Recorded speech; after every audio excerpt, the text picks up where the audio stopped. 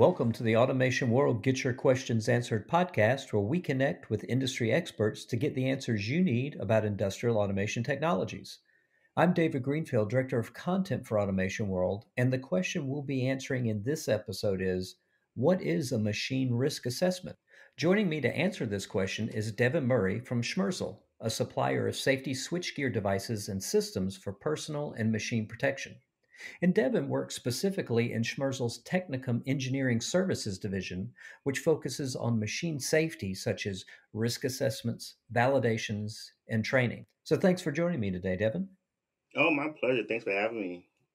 Absolutely. So, let's get right to the question at hand, Devin. Just what is a machine risk assessment?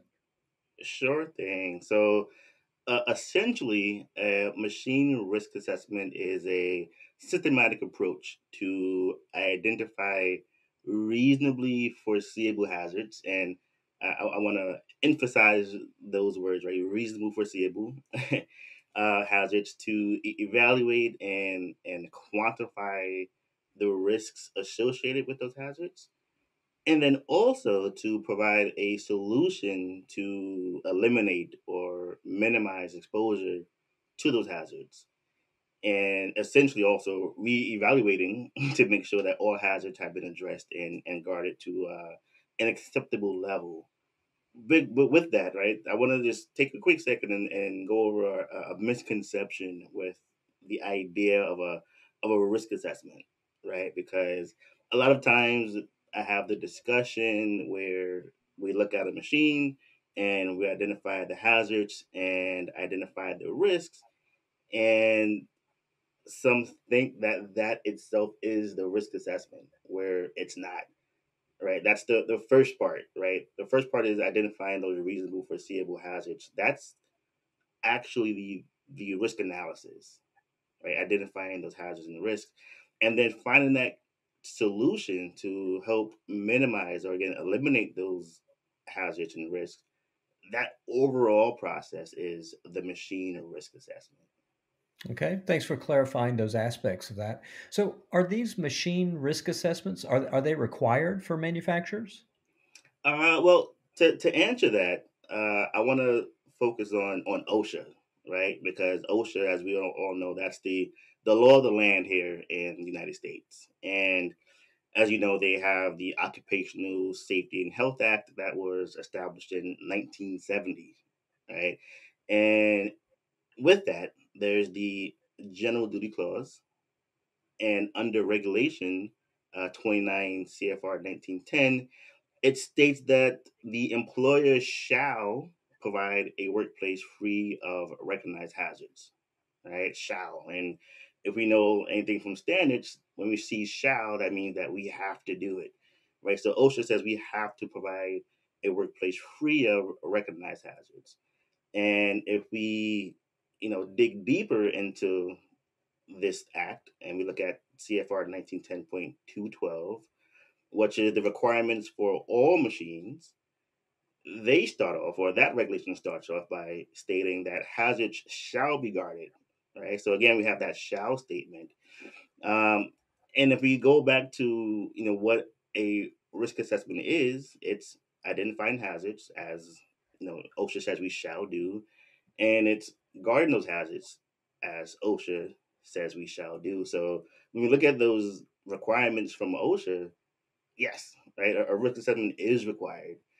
Um, the actual process and what it looks like, that's completely up to you. There's regulations and standards in the industry that you can use as guidance, but the actual the process itself, that is required. Yeah, there's not a lot of gray area with a word like shall. It's definitely not should. Exactly, exactly. Yeah.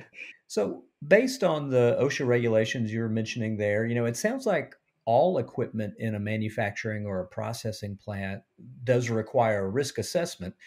Is that a correct assumption, or is it just certain types of equipment that fall within the scope of a machine risk assessment?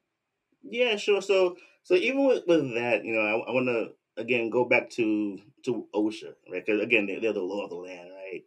And OSHA gives us the definition of a machine, and they state that there are three fundamental areas: the point of operation, the power transmission device, and the operating controls. And if you look at your equipment, and if it has these three fundamental areas, then that's a machine, and that would fall under the machine risk assessment. And if you look at some other standards like ISO 12100, for example, or even ANSI, B11.0, they give you definitions of a machine as well, and they have that same fundamental definition for those three areas, and then they elaborate a little more. But again, you have a definition of a machine. So if it falls within this definition, that's going to require a machine risk assessment. Now, in saying that, though, there are going to be some machines that require a more in-depth evaluation. There may be some machines that may not have or may not pose any significant injuries. Well, we can document that, right? You can document that and say, okay, this machine was assessed on this date by these individuals, and it was concluded that there were no, reasonably foreseeable hazards to take into consideration. But in order to get to that point, you have to first assess it, right? So any machine, like, you have to do a risk assessment on for sure. So we've been talking about machine risk assessments and the OSHA regulation at a pretty high general level, but Mhm. drilling in a little more specifically, what about machines that are designed to be inherently safe, like a collaborative robot, for example? Does the OSHA regulation around machine risk assessment apply to them too? Oh, absolutely, absolutely for sure. And I mean, if you go back to that general duty clause, right, it states that the employee shall make sure that you have a safe working environment. So that includes collaborative robots as well. And again, I look at a misconception with collaborative robots because, like you said, they're designed to be inherently safe. So a lot of times I've seen situations where a end user would buy a collaborative robot, right? Inside the manuals, it says it meets these standards. It says it's inherently safe. So they buy it, they purchase it, they plop it into the application, and they automatically assume that it's safe, right? And that's not the case. When you look at these standards surrounding collaborative robots, such as ISO TS 15066 and ISO 10218, and bring it back home, ANSI R 15.06, they all state a risk assessment shall be carried out. Right? Again, that shall statement, and that's really because the collaborative robot can be used in an application that's unsafe, right? So if you're using a collaborative robot in its true collaborative form, where it's in the same working envelope as the operator, and that collaborative robot that's been designed to be inherently safe is now, moving a part that's 400 degrees Fahrenheit, well, that's a hazard, right? And we have to do an assessment to identify that hazard. So yes, even collateral robots or equipment that's been designed to be inherently safe, we still have to assess those in their environment. So, since there's clearly no escaping the regulation, as you've made very clear here, you know, All right. how are the completed risk assessments that shall be performed? How are those filed and recorded in order to be in compliance? Yeah, so again, the process for the risk assessment, it's completely up to you. Right? How do you want to go about doing it?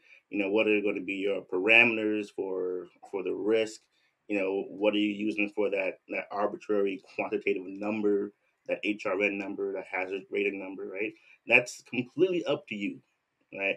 But whatever you use, you want to make sure that it's standardized throughout the company and throughout your site, right?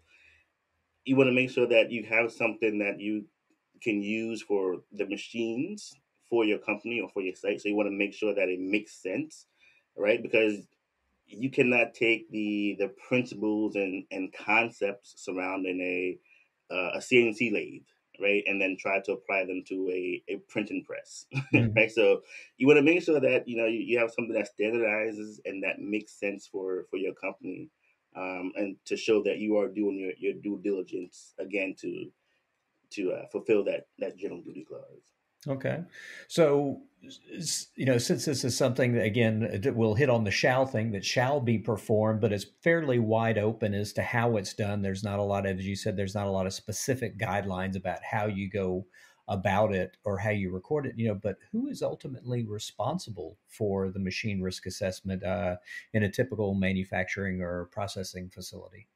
Yeah, so again, according to OSHA, is the employer, right? So the employer is responsible for the safe working environment for this machine.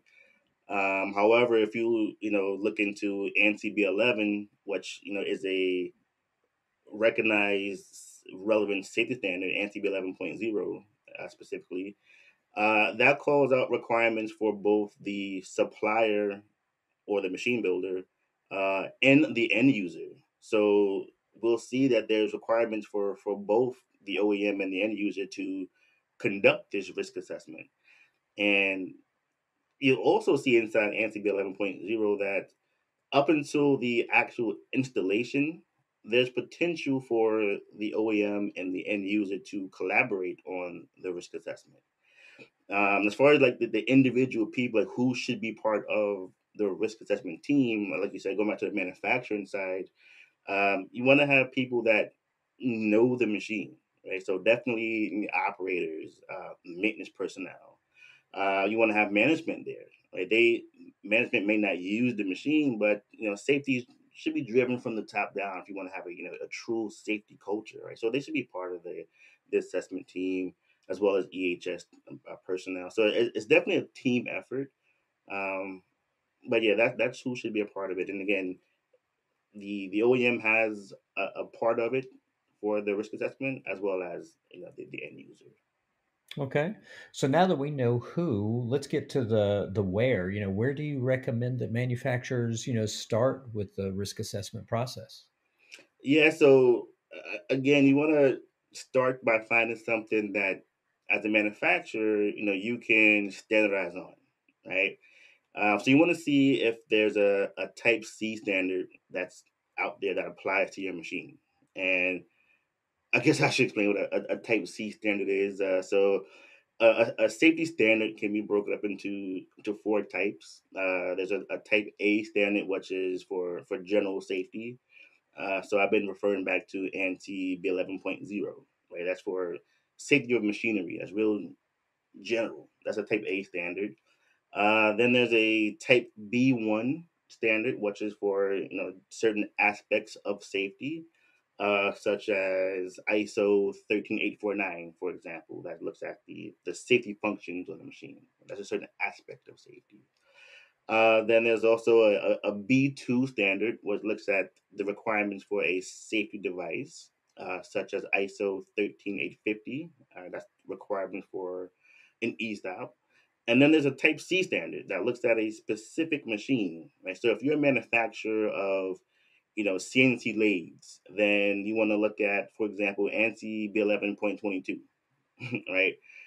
Or if you are making robots and robot cells, then there's that anti RA 1506. So you want to start with that, right? See what Type C standards apply to your machine, because that's going to give you some guidance on those reasonable foreseeable hazards that you want to take into consideration for your risk assessment.